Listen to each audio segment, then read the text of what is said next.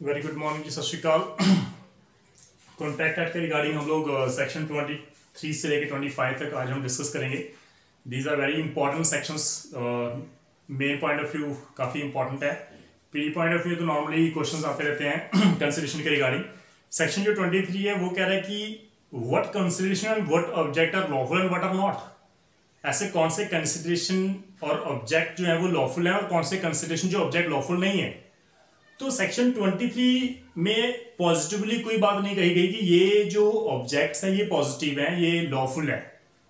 लेकिन negatively section 23 जो है वो डिस्क्राइब कर रहा है कि ये जो लिस्ट दी हुई है वो आपके ऑब्जेक्ट, वो आपके जो कंसिडरेशन है कॉन्ट्रैक्ट के रिगार्डिंग, वो इलीगल कब होगी। वहां पर फर्स्ट लिखा है वर्ड कि if the object is forbidden by law. अगर लॉ ने आपको फॉरबिड किया कि आप ये काम नहीं करोगे, like you can not supply the opium. If you make a contract with B for a supply of opium drug, then that means it is forbidden by law.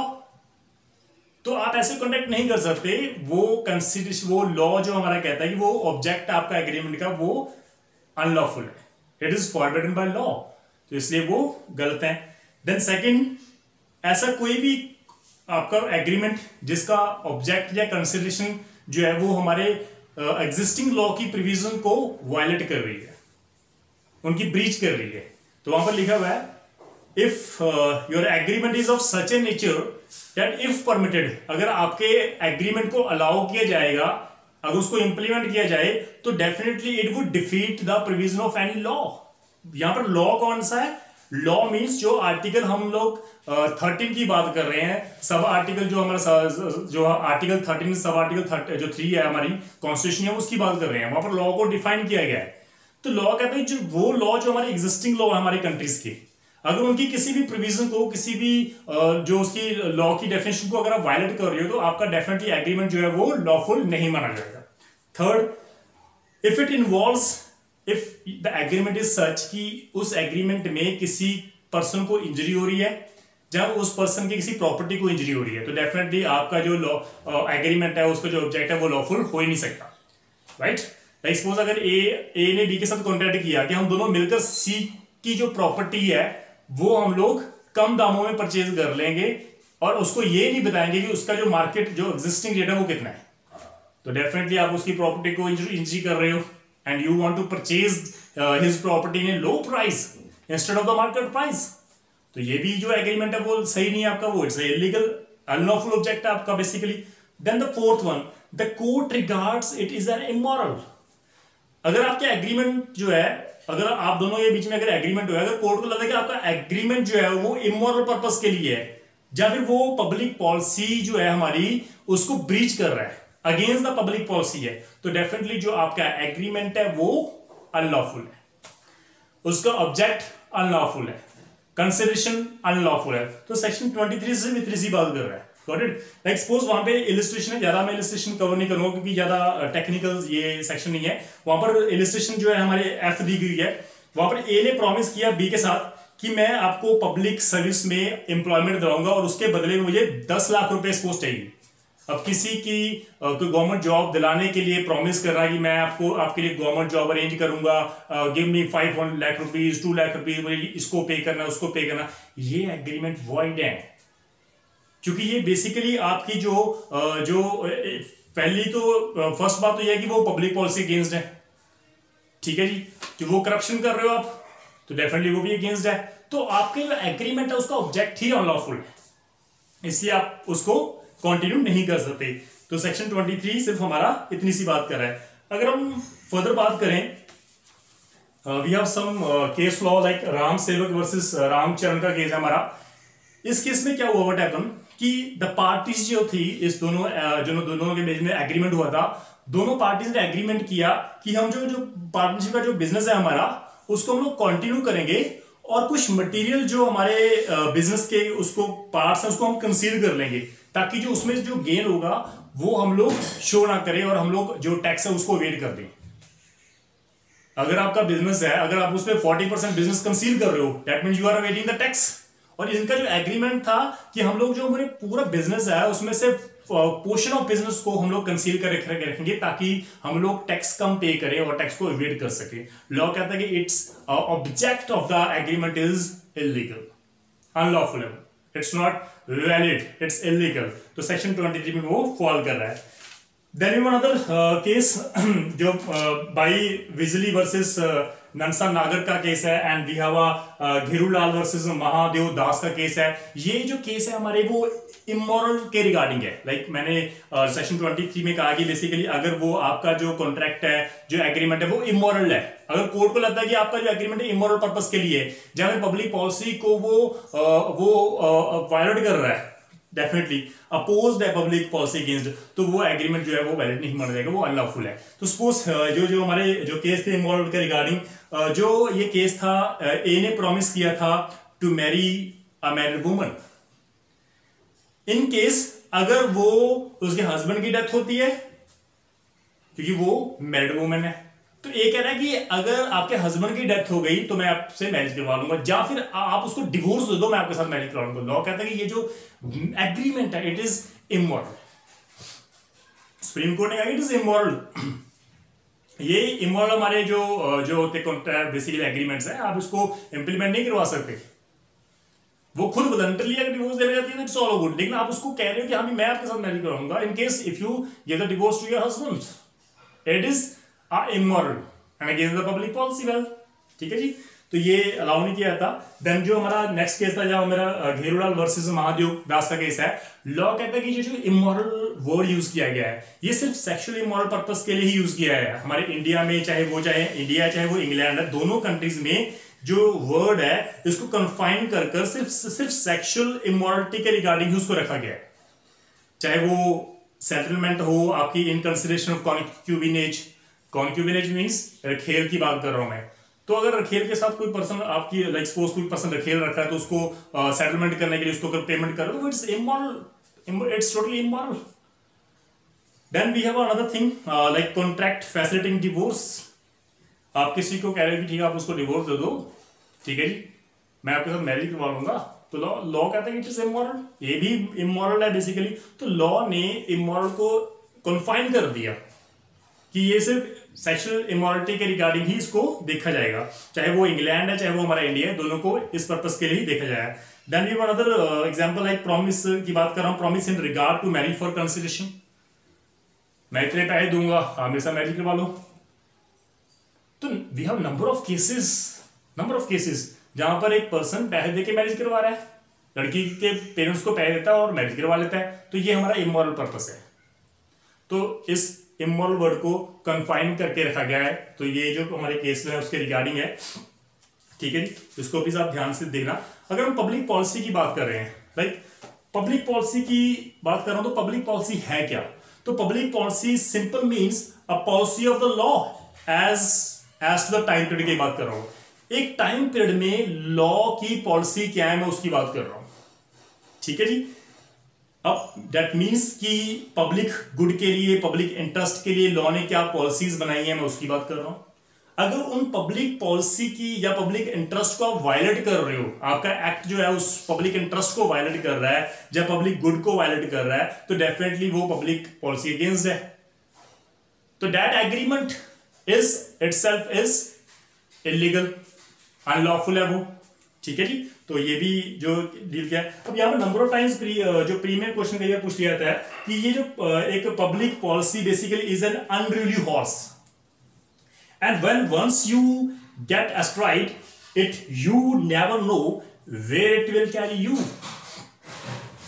बेलगाम घोड़ा जो है अगर आप उसको पकड़ लेते हो, आप उसके ऊपर सवार हो जाते हो, उसकी सवारी करते हो, तो आप उसको डायरेक्शन फिक्स नहीं करते कि किस तरफ उसको लेके जाना है, वो खुद डिसाइड करेगा कि वो किस तरफ आपको लेके जाएगा। तो ये जो वर्ड्स थे हमारे ब्यूरो जस्टिस के थे, तो इसको प्लीज आप ध्यान रखना, number of times previous question put किया जाता है। तो लॉ कहता है कि बेसिकली जो पब्लिक पॉलिसी है वो पब्लिक पॉलिसी है कौन कौन सी, like suppose trading with an enemy.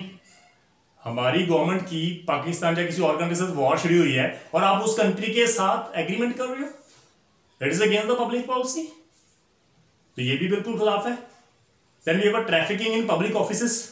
तो traffic in public life agreement by which it is intended to induce a public officer, public officer को आप इंड्यूस कर रहे हो टू एक्ट करप्टली, कि आप करप्टली बिहेव करो।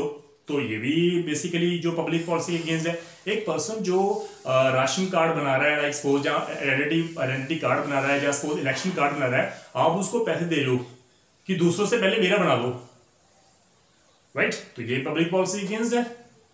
तो लॉ कहता है ये पब्लिक पॉलिसी के अगेंस्ट है, ये अलाउड नहीं किया था।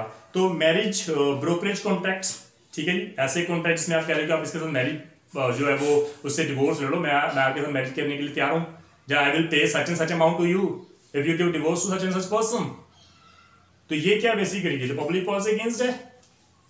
तो ये सारे जो वर्ड्स जो यूज किए जाते हैं बेसिकली ये पब्लिक पॉलिसी के जो भी अगेंस्ट आप एग्रीमेंट करते हो वो अनलॉफुल है, बिल्कुल प्रॉपर तरीके से हम लोग लॉ में कहते हैं कि ये अनलॉफुल है, ठीक है जी, इसको हम लोग कंटिन्यू नहीं कर सकते, इसको इंप्लीमेंट नहीं किया था। Then you another section that is हम लोग सेक्शन 24 की बात करें, क्योंकि सेक्शन 23 जो हमने कर लिया है, सेक्शन 24 से विपरीत सी बात कर रहा है। एग्रीमेंट वॉइड, एग्रीमेंट ही वॉइड है अगर कंसिडरेशन या फिर उसका ऑब्जेक्ट अनलॉफुल हो। सेक्शन 23 क्या है कि अगर आपका बेसिकली जो एग्रीमेंट है वो कब अनलॉफुल होगा, अगर वो फॉरबिडन बाय लॉ है, अगर वो अगेंस्ट द पब्लिक पॉलिसी है, अगर वो इमोरल है, राइट, तो वो क्या है, अनलॉफुल है। सेक्शन 24 कह रहा है कि वो एग्रीमेंट ही वॉइड है अगर आपका एग्रीमेंट में जो कंसिडरेशन है, जो आपका ऑब्जेक्ट है वो अनलॉफुल है, दैट मींस वो कंसिडरेशन जो एग्रीमेंट इटसेल्फ इज वॉइड। अब लॉ कहता है कि क्या पूरा का पूरा एग्रीमेंट वॉइड है?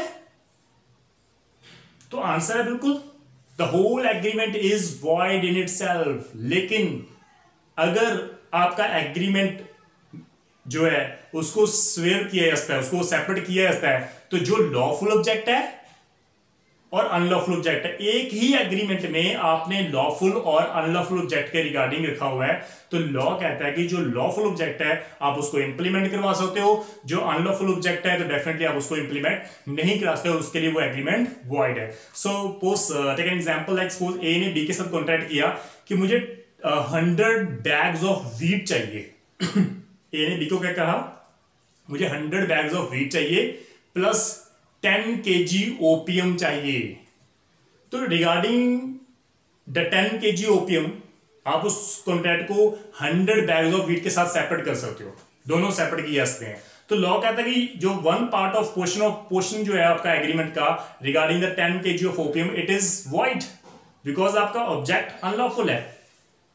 लेकिन अगर 100 बैग्स की बात की गई जाए तो व्हीट के रिगार्डिंग वो तो वैलिड कॉन्ट्रैक्ट है हमारा, तो उसको तो आप इंप्लीमेंट करवा सकते हो। तो सेक्शन 24 से इतनी सी बात करेगी, if any part of the single consideration, right, और any part of any of the several consideration for a single object is unlawful, the agreement is void.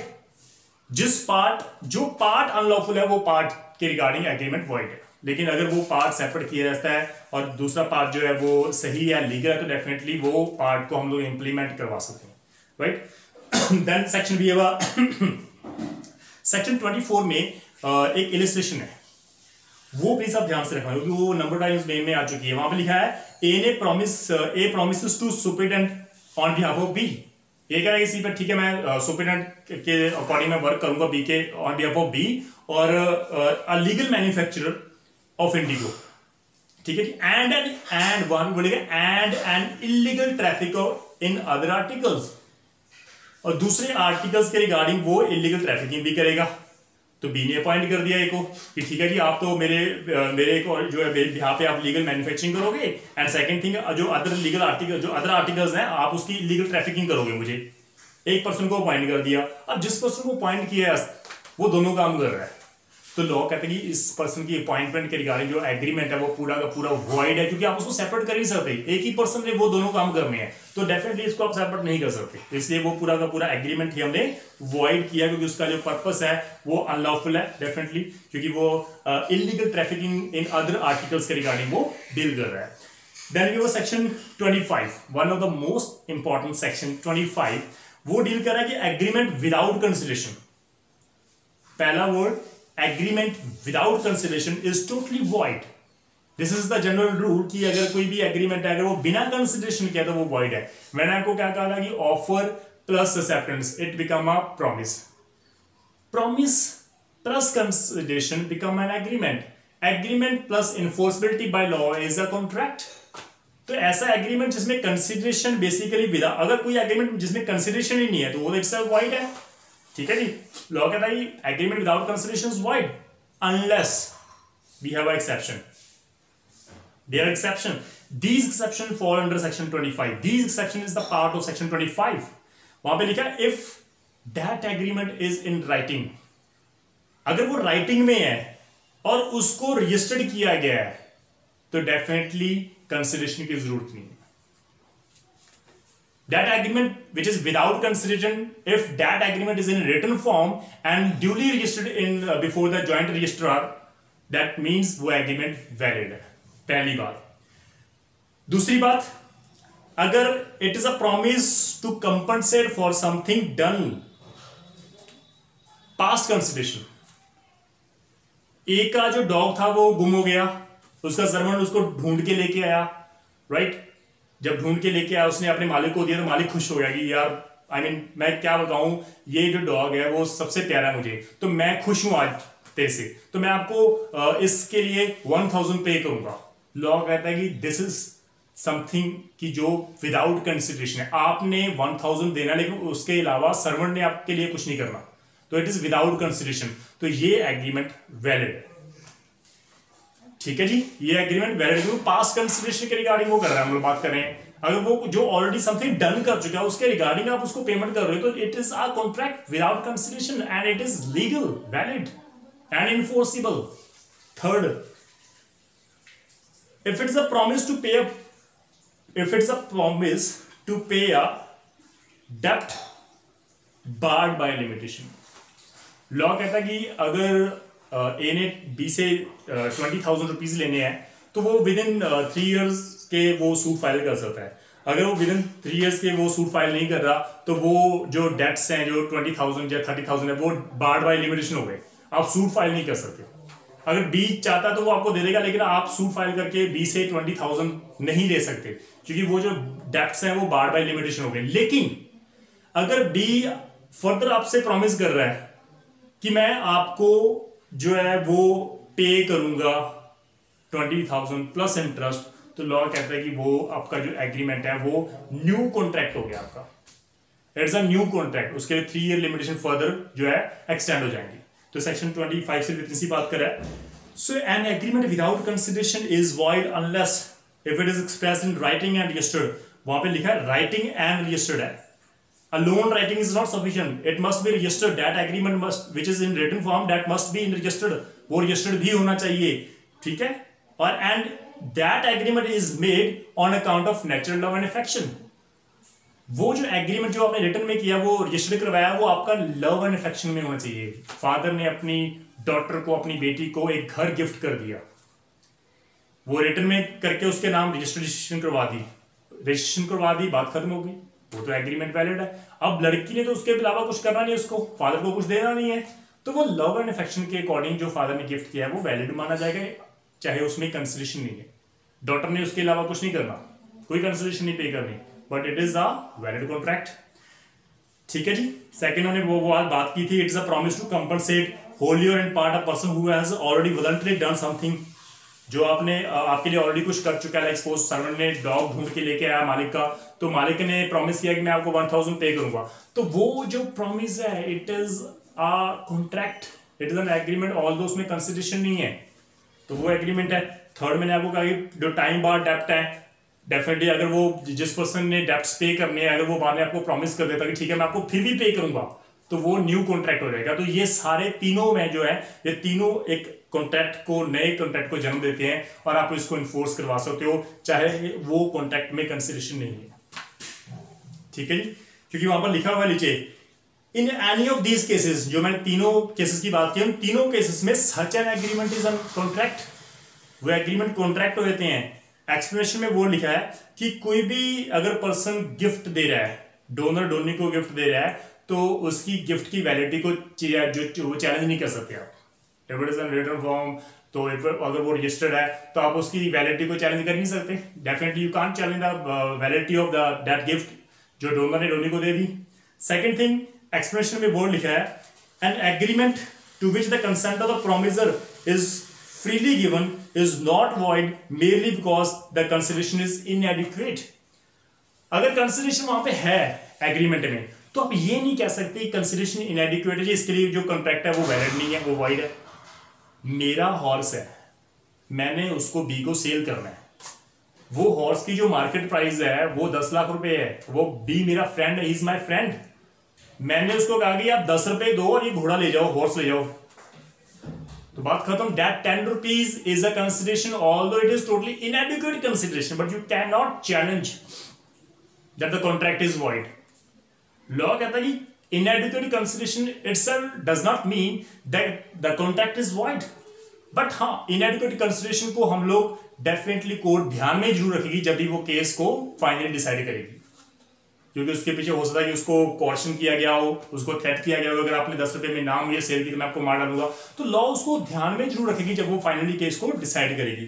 तो दीज आर द बेसिकली हम लोग जो कह रहे हैं कि साइड जो प्रोविजन हमारी लीगल प्रोविजन है सेक्शंस की, वो हमने कर ली है.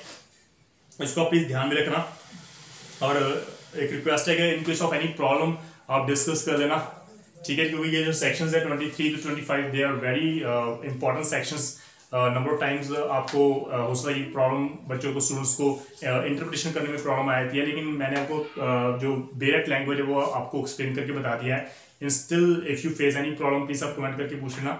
And please do subscribe my channel. अगर कोई पर्सन जो नया देख रहा है स्टूडेंट्स, तो please do subscribe my channel, press the bell button, ताकि आपको नोटिफिकेशन जो है वो मिलती रहे जब मैं अपलोड करूँ. Thank you so much. सत श्री अकाल.